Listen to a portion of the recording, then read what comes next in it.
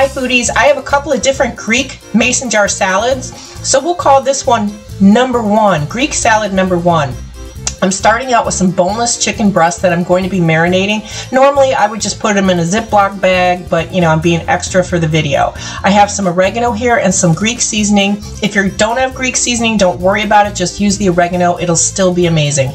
Using some lemon zest, and then the juice of 1 lemon, about 1/4 cup of olive oil, salt, and cracked black pepper. Now I want to talk to you about the marinade here. We're not putting extra aside for dressing, and I'm going to tell you why in just a second.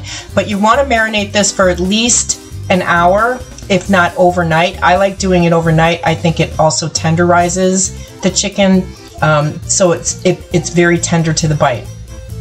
And this is a very delicious meal. You could actually make this for dinner and just put some extra on the side for your salad. I'm just seasoning it with fresh pepper and some sea salt. This is what happens when you put your olive oil in the refrigerator. It solidifies. So I don't like to use dressings. I don't like to make dressings with olive oil that I'm not going to eat right away. The reason for that too is that olive oil has a very distinct flavor of its own, and it doesn't always pair well depending on the dressing you're making. So in that case I use canola oil, but I'm not going to be using a dressing for this.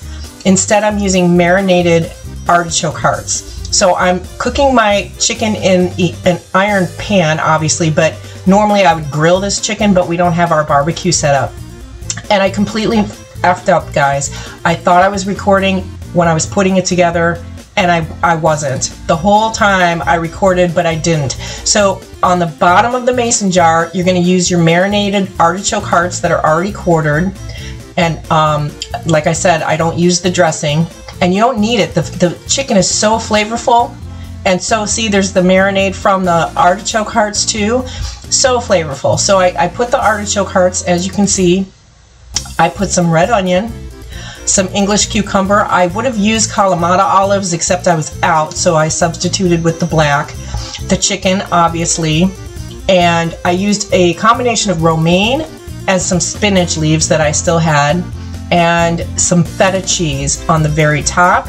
And again, I gave it another crank of the black pepper, and this is how it looks when you dump it out. So sorry about that, but you know, you don't really need to see me put it all together. As long as you put the dressing on the bottom, you're all good to go, or something acting as the dressing. You could also have olive oil on the side and lemon juice on the side too. Enjoy.